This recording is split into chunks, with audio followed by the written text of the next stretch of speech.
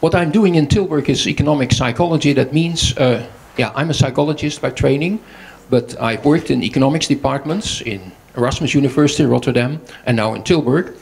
And my job actually is to tell economists that economics is a social science, and not mathematics only, and not econometricians only. Let's see.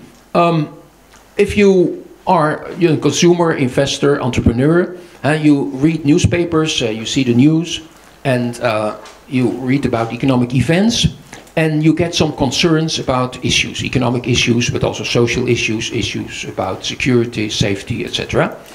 And all those issues, in a sort of combination, create what we call confidence. And confidence in this case is different from trust. Trust is you trust a person or you trust a bank, and that's another story.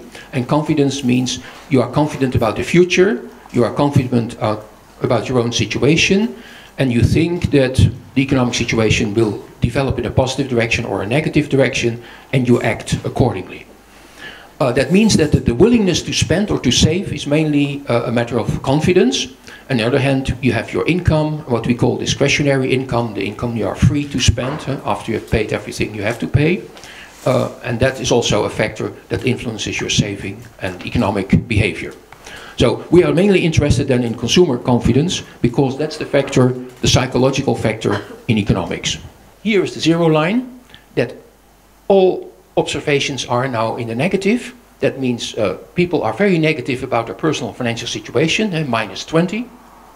They are even more negative about the national economy. It's minus 50 or minus 60. Even in the beginning of the last year it was minus 60. At the moment it's about minus 40, 42 at the moment. And consumer confidence is the average of the two, so it's always in the middle of the green line and the blue line. Okay, what do people do when they have a very low confidence and when they are negative? They wait and see. At the moment you see a lot of uncertainty, people wait. What's the price of my house? No, maybe it's not a good time to buy another house. I cannot sell my house. People are uncertain about housing. People are uncertain about income and pensions. So the typical reaction is wait and see. Maybe next year we can do this. Wait and see. If next year will be better, okay, then we might expect that if people stop waiting and seeing, when they start spending, there will be an enormous amount of money to be spent because people are saving quite a lot. At the moment the saving quote is 340 billion euros. Okay, how to improve this?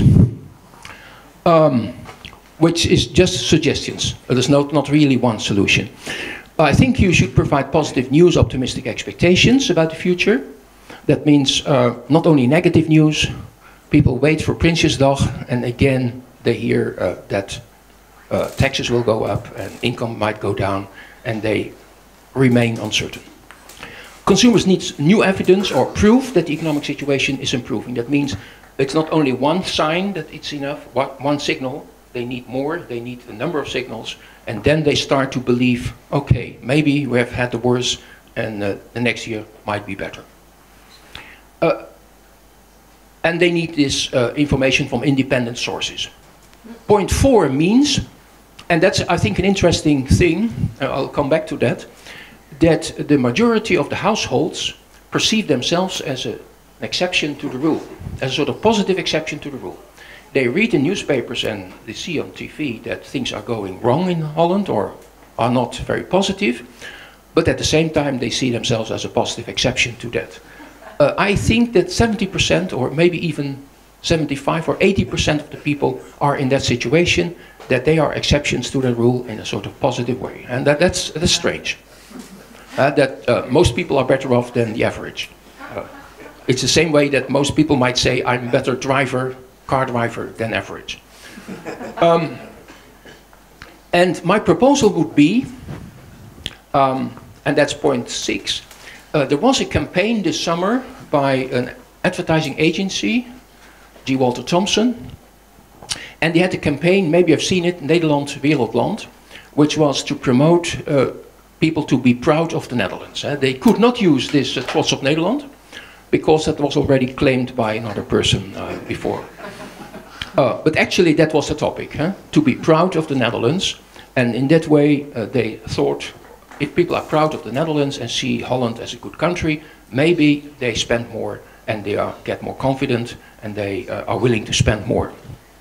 I think for the next wave of that campaign, and I'm also in that group, we have to use point 4.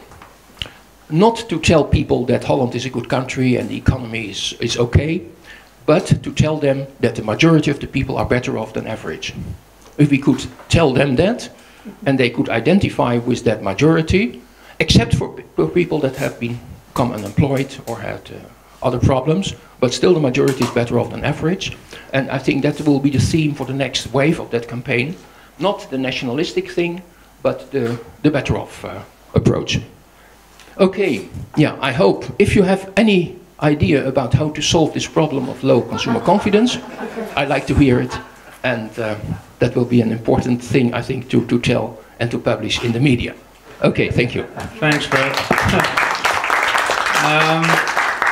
I must say I'm totally fascinated between the difference in tone of you and Marije, and I think the question on everyone's mind is, do you think Marije's work has a positive or negative effect on consumer confidence? No. If things go out of hand and you don't understand it anymore and it creates a known reality, I get a little unconfident about that. Not a little, but a lot actually. Because then you feel this, that control is missing. Huh?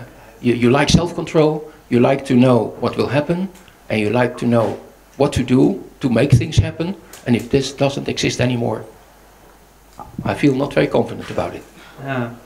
Marije, are you aware of your effect on consumer confidence? And you made films. I never was, but